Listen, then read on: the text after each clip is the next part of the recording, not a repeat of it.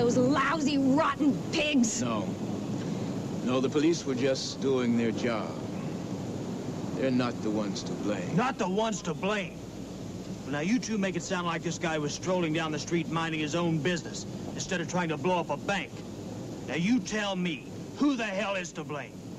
All those people hurrying to work who heard about this on their car radios or read about it sipping their orange juice and said, good, he got what he deserved, and then tossed it away instead of asking why he was trying to blow up the place to begin with.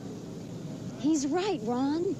Everybody's in his own little bag, and as long as whatever happens doesn't affect him, he doesn't give a damn. I don't buy that, and you know it.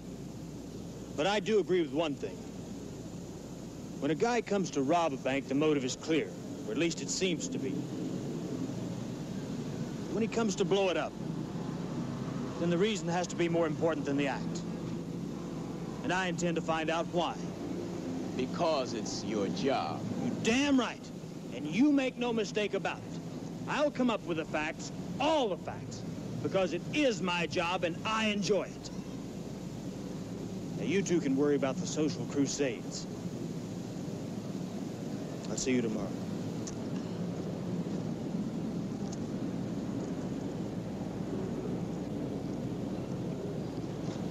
A guy like that is worse than 1,000 who drink their orange juice and dismiss it because they don't think about it. They don't know where it's at.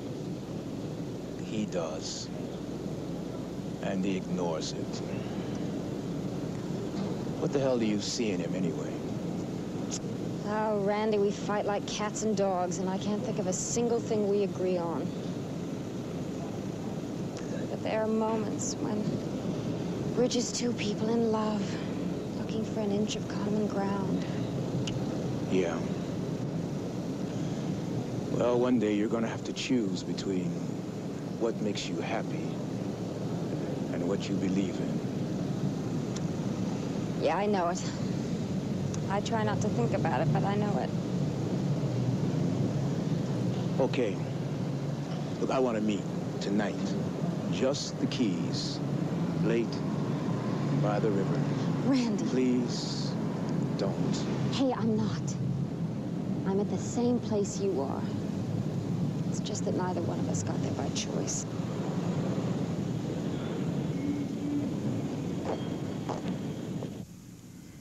Control violence that I can point to and say I understand and therefore can stop. Now, they may not believe me, but they can be scared into voting for me. So we throw the bombs and take the bullets, and maybe you win. And then what?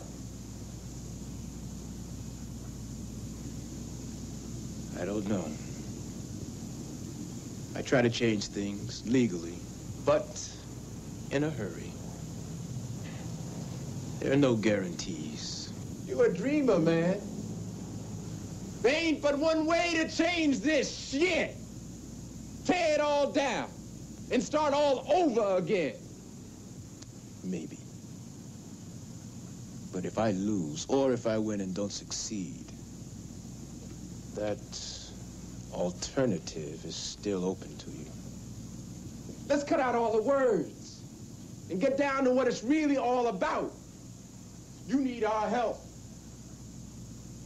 What do we get out of it? You're no better than those blue bloods on the hill. You don't give a damn for the guy who works his ass off for nothing, comes home to nothing, and whose kids grow up to more of nothing. Keep him down or blow him up. What's the difference? Now hold it, both of you. Hey, what's with you anyway? Do you really want to help anybody? Or are you just an overgrown juvenile delinquent who got tired of firecrackers and went on to bombs? How would you know where I'm at, sis? You ain't graduated from carrying posters on the picket line yet. Oh, yes, I have. I'll admit that in the beginning, I thought all that was needed to get things started was enough intelligent dialogue between everybody. Well, that was a joke, of course. So I took my turn on the picket lines, but nobody even recognized why we were there. Or maybe now that I think about it, they did recognize why we were there, but they didn't want to admit it. They clubbed us over the head and kicked us to the ground and turned their fire hoses on us. Now I'm where Randy's at, and maybe that won't even work. Maybe we'll have to blow this whole damn city sky high after all, but we can always do that tomorrow. Let's give him his chance today. Words, baby. Words. All right. Let's talk about realities.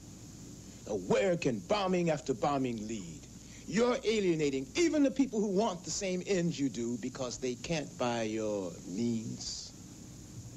But eventually, you push the other side to where they strike back openly and with equal violence.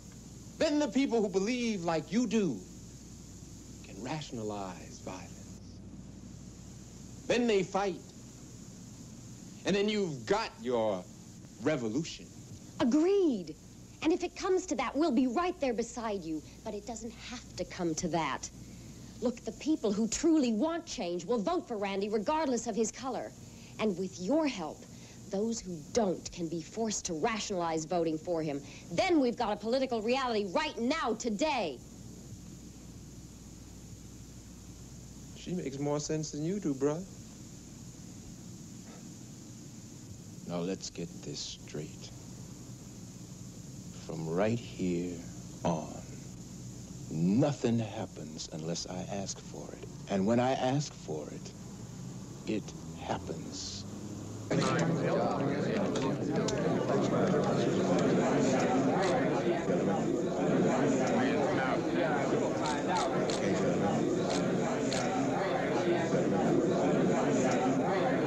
Mr. Johnson! Mr. Johnson! You've stated you're running as an independent and would accept the endorsement of neither party. Why? Because neither would want me. No, I'm running on the issues that affect this city and on my reputation as a man to deal with them as I say I will. And you don't need a party for that. What you need is a public that's willing to listen and to think. What are the issues? The basic issues consolidate into one thing: equality. You see, what you've got here is a situation where there's a norm for a level of housing, education, and income. Now, one group is expected to attain it, while for another group, attaining it is an accomplishment. What's unequal about that? What's unequal about it is that one group starts at that norm, while the other group starts way below it.